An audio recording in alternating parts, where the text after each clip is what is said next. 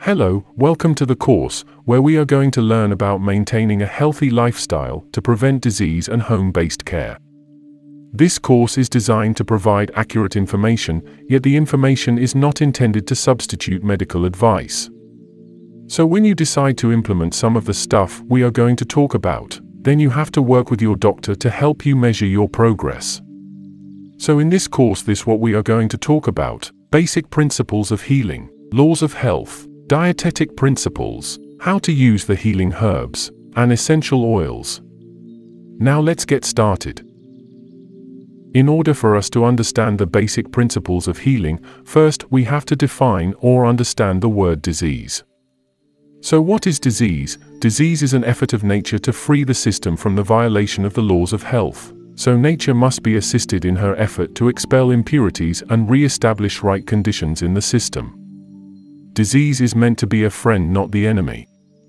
It's the same as the signals that you see on your car dashboard, warning you that your car needs attention, there is something wrong with the engine. Your body works in the same way, but the signals come in the form of a headache, a cough, rash, tiredness, loss of appetite, or a fever. There are many ways that your body gives signals, and all it needs is help to re-establish right conditions in the system. The system goes into high gear in its efforts to eliminate these poisons, so we must aid its efforts by opening the avenues of elimination, and they are bowels, kidneys, the skin, and lungs. Make sure the bowels move every day by giving enemas and colonics, and the sick person must be given an abundance of fluids. Daily baths must be given, and there must always a current of fresh air in the room of the sick person during the day and night. Opening up all the avenues of elimination, you are helping the body regenerate itself and fight the disease. Now that we have defined disease and the fundamental steps of establishing right conditions, the next thing is to find the cause. In case of sickness, the cause should be ascertained, and healthful conditions should be changed, wrong habits corrected. It's very difficult to permanently cure disease without discovering the cause, and while you establishing that, your body implements self-healing mechanism. It is a remarkable fact that the body has built-in ways to produce healing. The human body is subject to wear and tear, but when disease strikes, regular functions are temporarily set aside. The body goes to work to regenerate itself. Instead of the body using its energy for food digestion and muscular activities, it switches to cleansing and rebuilding. It activates its defiance mechanism in the form of fever, loss of appetite, tiredness, or rash. The body, as it were, shuts down or reduces all extra functions so the healing can take place. The patient feels weak, they can't handle much food, but the healing functions is in progress and it needs help in order to succeed. Now let's talk about the importance of diet. Fruits and vegetables which are grown in good soil will always be superior to those grown on depleted soils. The same principle applies to us also. A person who has established right conditions in the body through diet will maintain a good health than the person who is not. Yet basic scientific knowledge of human nutrition is almost completely ignored in the everyday feeding of the patients. Good health can be built and disease prevented by eating right and taking proper care of the body. Wholesome food for the person who is sick consists of fresh raw fruit juices and fresh raw vegetables juices. This is a juice diet. 3 or 4 times a day a glass of fresh raw juice is given. The best fruits are citrus or pineapple, and the best vegetables are carrots, beets, and celery. The best fruit-vegetable combination juice is carrot and apple. Every home should own a juicer or juice extractor. A food blender is good when you are in health, but a juicer provides an ideal combination of the staple food that meets the needs of the sick so that they can regain their health. A juice diet is the only remedy or food for the sick that can provide nourishment and cleansing. Sometimes a light meal is given alternately with a juice diet, a day of one followed by a day of the other. But when the crisis from a fever or inflammatory illness has passed, a light diet should be started and healing is still going, but the patient is on the mend. Such foods must include some solid foods that are raw rather than cooked, raw vegetables in the form of salad and steamed vegetables once a day, and a protein once a day may be included. The kind of protein food depends on the ailment, the age of the person, weight, and other factors. No meat should be given to the person who is cleansing or recovering. No junk food. No processed white flour foods and fried greasy foods. Now let's talk about the laws of health, and remember, from the beginning, we learned that disease is an effort of nature to free the system from the violation of the laws of health. So let's go through each law. And what are these laws? Sunlight, air, rest, temperance, nutrition, exercise, water, and trust in God.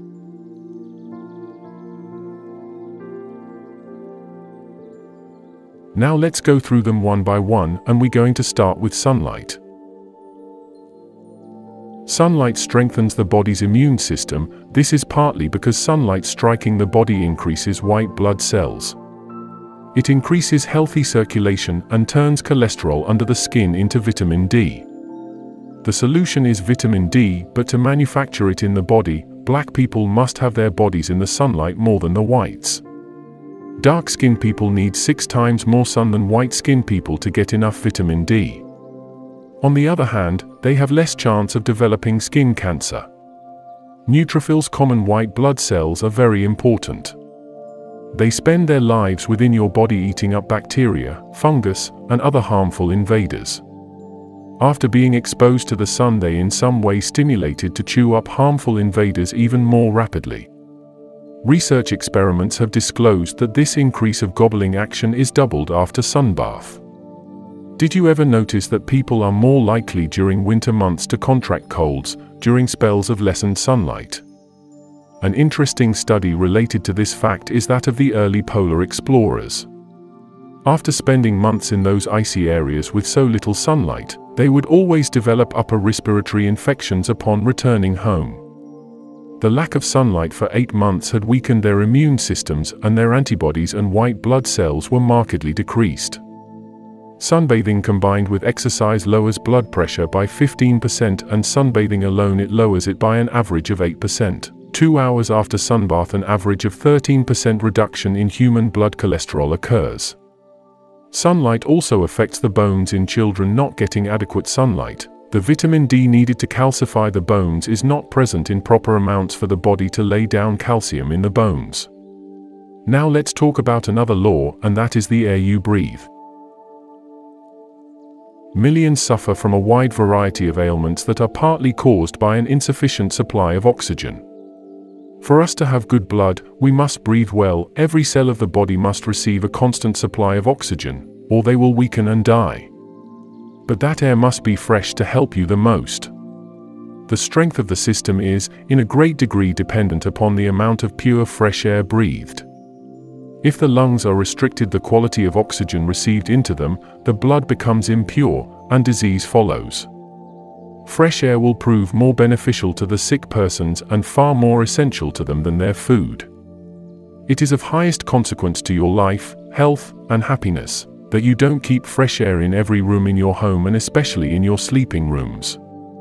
The effects of living in close, ill-ventilated rooms are: the system becomes weak and unhealthy, the circulation is depressed, the blood moves sluggishly through the system because it's not purified and vitalyzed by air.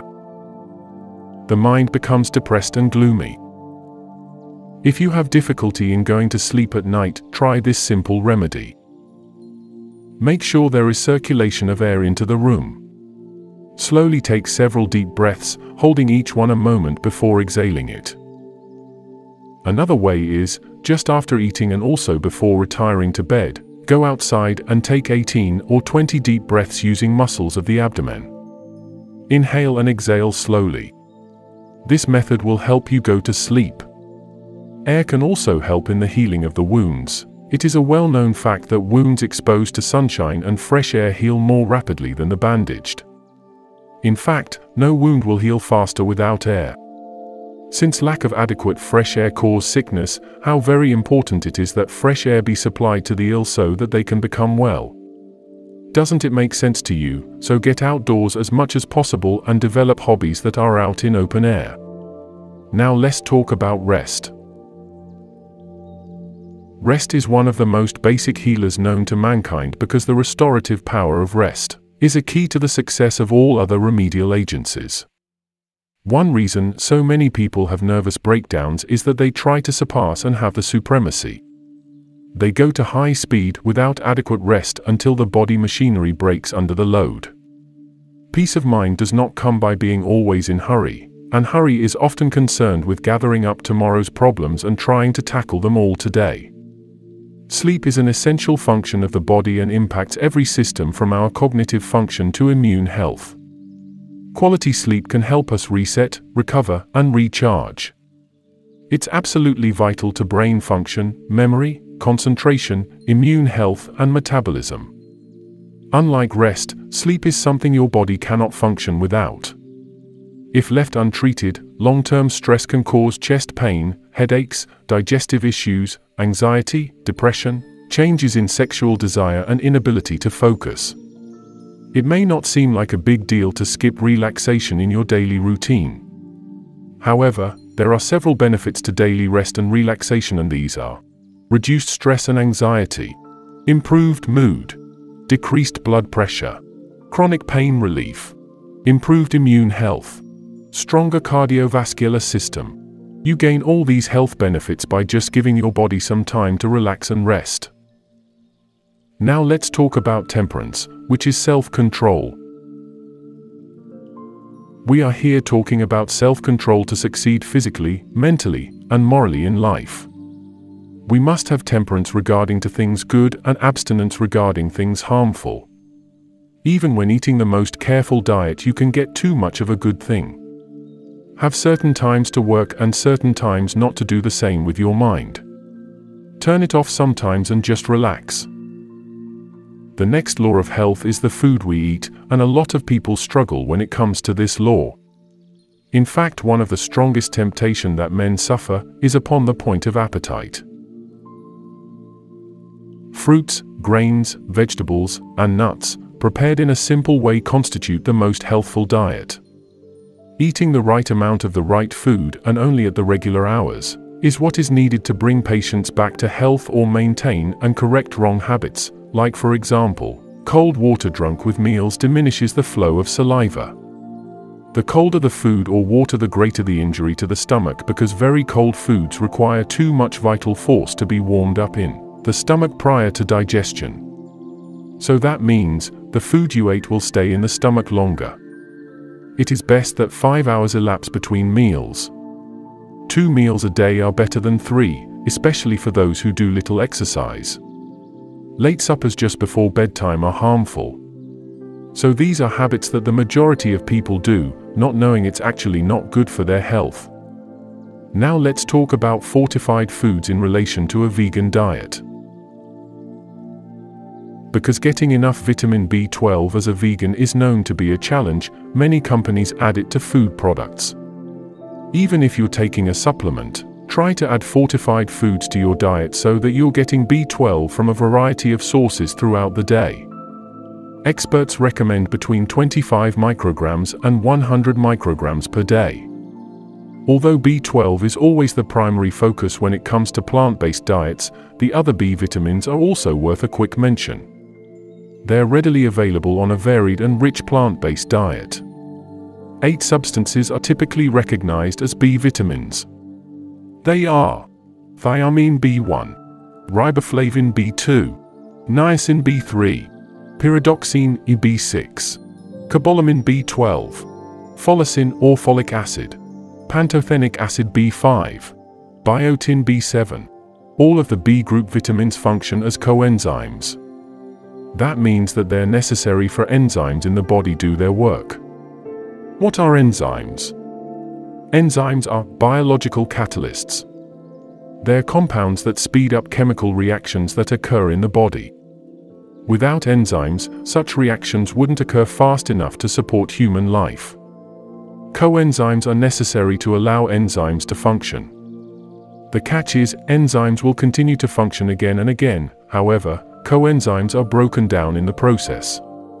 This is why the B group vitamins must be replaced through the diet on a daily basis. Aside from vitamin B12, the other B group vitamins are well represented in a plant-based diet. Grains and legumes are great sources. As you'll be eating plenty of these for protein and energy, you'll also be getting plenty of B vitamins too. Good dietary sources of B group vitamins are pulses or beans, whole grains, tempeh, potatoes, bananas. Another common fortified vegan food is nutritional yeast. The yellow flakes have a cheesy flavor and are delicious to add to dishes like vegan mac and cheese. Breakfast cereals are commonly fortified with vitamin B12 also, heck the label, but try to pick a low-sugar, high-fiber cereal. Another law of health is exercise, and one of the studies on the relationship of exercise to aging was done to 200 men and women, and after 6 weeks, their blood pressure dropped, body fat decreased and oxygen transport increased. Here is a summary of what regular exercise can do for you right now. Exercise can improve the tone of your muscles and blood vessels, changing them from weak and flabby tissue to strong and firm tissue, often reducing blood pressure in the process. It will increase the efficiency of your heart in several ways. Gradually it will grow stronger and pump more blood with each stroke, thus reducing the number of strokes needed to supply your body with blood. It will improve your digestion by quickening the circulation and helping to lift the blood back to the heart from the digestive organs, and thus normalizing your bowel action. It will increase the efficiency of your lungs, conditioning them to process more air with less effort. It will increase your maximum oxygen consumption by increasing the amount available and the efficiency of delivery to the cells. Some studies have shown that moderate or vigorous exercise can reduce blood cholesterol levels.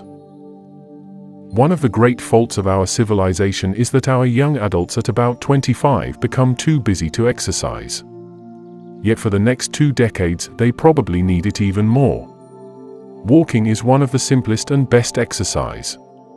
Jogging is fine when you are still young and do not stick with it too many years.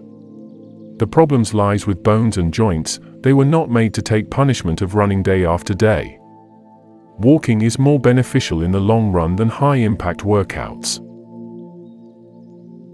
Another law of health is water, and it has been found that water intake can increase physical endurance ability to work by as much as 80%. If you do not drink water, your blood thickens and flows with greater difficulty. This can cause trouble not only in your body tissues and organs, but also to your heart that must pump that slugged blood. Lack of water not only affects your health, it affects work production as well. Athletes in particular find that a slight decrease in fluid will greatly affect performance. The countless millions of cells inside of you are constantly being bathed in water. And this is not merely soaking process, but a re-washing activity done by our bloodstream. Water in the blood brings nutrition and oxygen to your tissues and carries off waste. It is no wonder that this most precious commodity should be needed by mankind, not only inside but outside as well. A cold bath is an excellent tonic, and a warm bath opens the pores and aids in the elimination of impurities. The last law is the one that is very important, and that is trust in God. And if you sitting there thinking, what's the connection between God and my health? And the answer is everything. For one, He created us and He knows everything about us, and there is help for those with evil habits that grip them. He can break the chains, transform the mind and remake us into the image of God. Turn the eyes not to the dark cave of despair but upward to Christ. The glory of His unchanging power will do for you that which you could never do for yourself. He who made man's mind knows what the mind needs. Now we are going to talk about the healing herbs and how to use them. Dry herbs, if they remain in a dry place, they should be good for quite some time. If you can't afford the glass jars, it is generally best to store herbs in brown paper bags in a cool, dry area. The herbs should be labeled, dated and well organized in the herbal cabinet. Now let's talk about some of the preparation of herbs. Infusion. 500 milliliters boiling water is poured over 30 grams dried herbs. Cover it with a tight-fitting lid, so steam will not escape.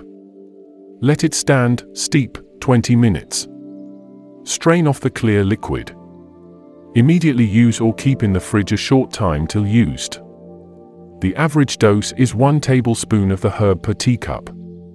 Take 3 times a day. Decoction. Place 30 grams dried herbs or 56 grams of fresh herbs put in 800 milliliters of cold water.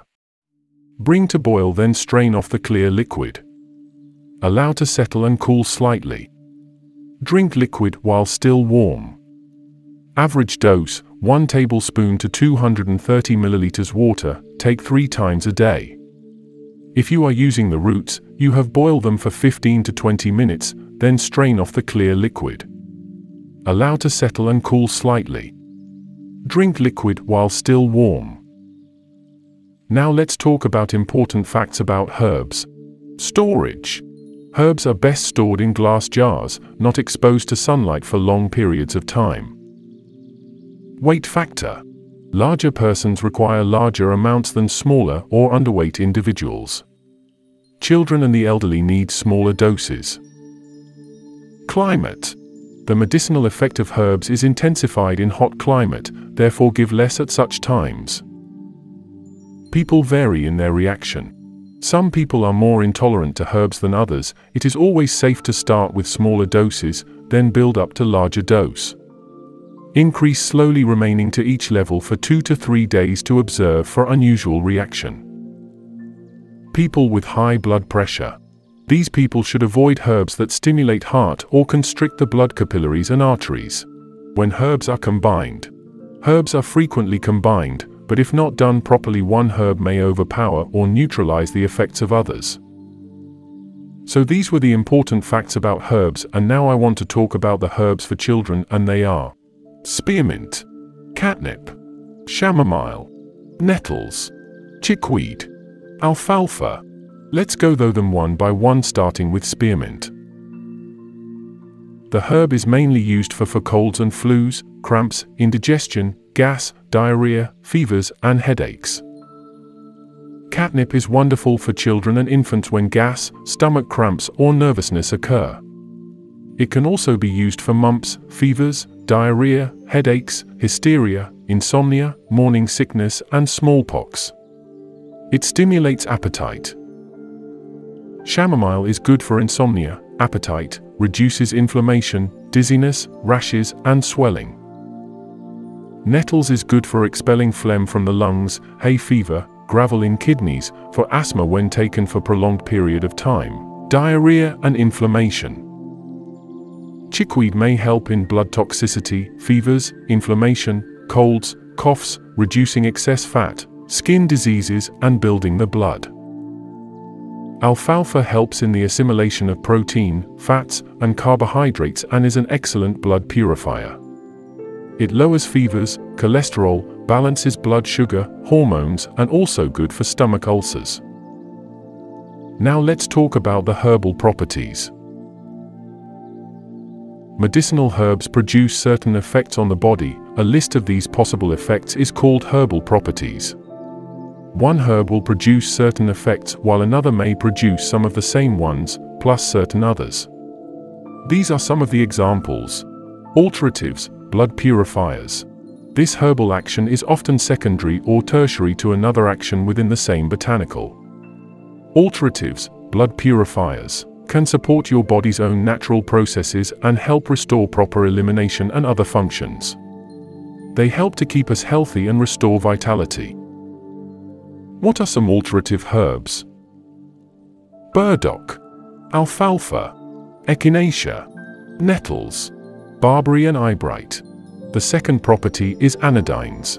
These are herbs that will relieve and soothe pain by reducing the excitability of the nerves and nerve centers.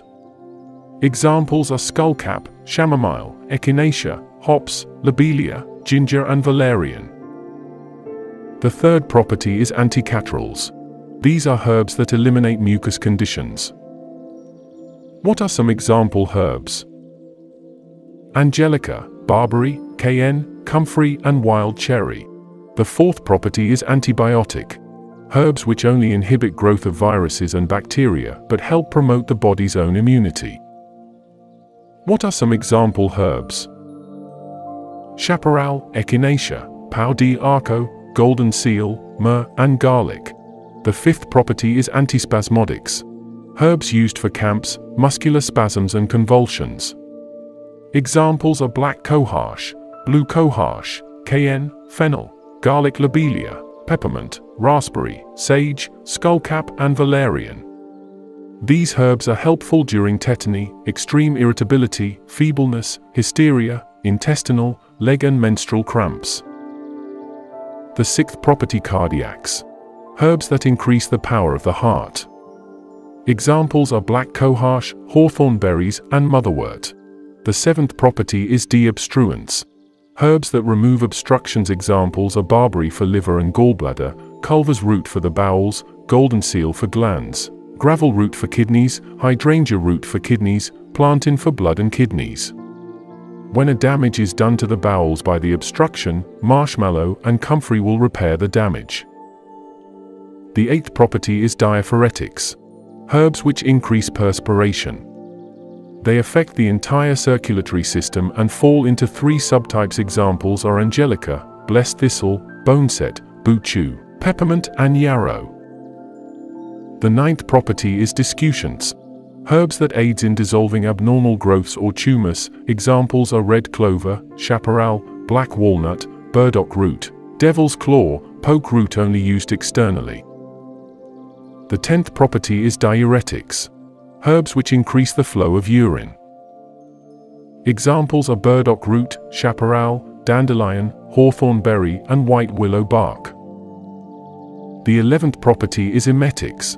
Herbs which induce vomiting, and examples are lobelia, barberry, and chaparral. The 12th property is expectorants. Herbs that help excrete mucus from the throat and lungs.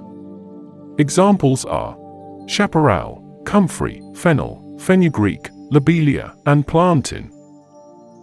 The 13th property is febrifuges. Herbs which reduce fevers. Examples are boneset, catnip, dandelion, hyssop, peppermint, white willow, and yarrow. The 14th property is galactagogues. Herbs which help secretion of milk, and example are anise seed, fenugreek seeds, dandelion, fennel, and raspberry. The 15th property is hemostatic. Herbs that stops internal bleeding or hemorrhage are bayberry, beetroot, nettles, white oak bark, witch hazel, and yarrow. The 16th property is lithotripters. Herbs that dissolves and discharge urinary and gallbladder stones and gravel. Examples are gravel root, corn silk, barberry, buchu, dandelion, chaparral, juniper berries, and marshmallow. The 17th property is nervines.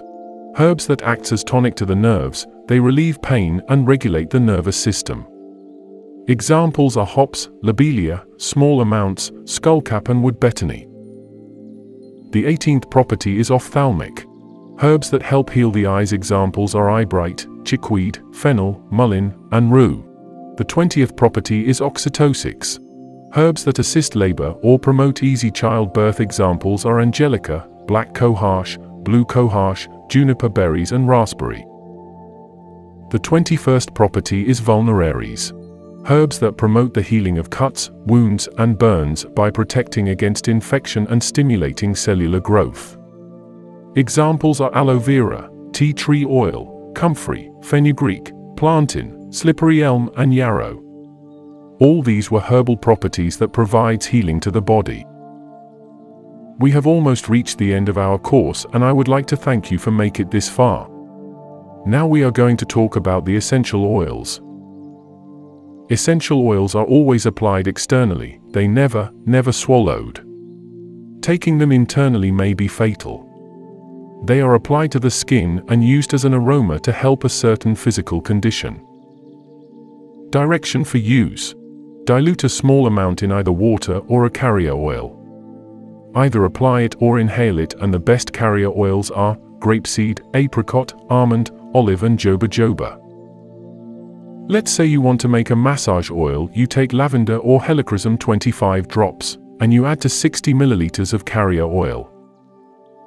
Maybe you want to add to your bath. You take bergamot or lavender 8 drops oil to 1 cup water and put in a bath. Hair rinse, add 8 drops oil to 500 milliliters of water. Lemongrass 4 drops and lavender 4 drops. Hair conditioner, add 1 drop oil to 400 milliliters unscented conditioner of lavender, rosemary, cedarwood or lemongrass. Now let's go through some of the essential oils and their benefits. Eucalyptus. It's an antiseptic, antiviral, decongestant, when rubbed on the chest, reduces fevers and aches. Peppermint. Useful for headaches, fatigue, congestion, fever, muscle soreness, and sinus problems. It stimulates and increases blood flow. Tea tree. Antiviral, anti-infective, fungicide, antiseptic. It helps cure athletic foot, dandruff, bronchitis, and ringworms. Turmeric root. Turmeric prevents skin cells from clumping together and clogging the pores. Since it's antiseptic and antibacterial, it may effectively stop the growth of acne-causing bacteria. Additionally, its anti-inflammatory properties promote quicker healing by calming areas that are already inflamed. Camphor. It can be used topically to relieve pain, irritation, and itching. Camphor is also used to relieve chest congestion and inflammatory conditions. It has a strong odor and taste and is easily absorbed through the skin. Lavender is believed to have antiseptic and anti-inflammatory properties, which can help to heal minor burns and bug bites. Research suggests that it may be useful for treating anxiety, insomnia, depression, and restlessness. Jojoba. Jojoba is applied directly to the skin for acne, psoriasis, sunburn, and chapped skin. It is also used topically to encourage the regrowth of hair in people who are balding. Wheat germ. Wheat germ oil is a great source of vitamin E, which is said to be a powerful antioxidant. It helps fight against free radical damage. Wheat germ oil is a natural oil which helps in cleansing the face efficiently. Mint. Useful for headaches, fatigue, congestion, fever, muscle soreness, and sinus problems. Cinnamon leaf. Cinnamon essential oil is reputed to calm dry skin and to effectively alleviate aches, pains, and stiffness experienced in the muscles and joints. Its antibacterial properties make it ideal for use in addressing acne, rashes, and infections. Wintergreen. The active ingredient in wintergreen oil, methyl salicylate, is closely related to aspirin and has analgesic and anti-inflammatory properties. As such, products containing wintergreen oil are often used as an anti-inflammatory and topical pain reliever. Congratulations, we have come to the end of the course and I would like to thank you for enrolling. If you think this course was beneficial to you, please share with others, and if not, I am really sorry. We will try to do better next time, but still you have to share and hear others' opinion. If you have any question or need more resources, send us an email or visit our website. Take care and God bless.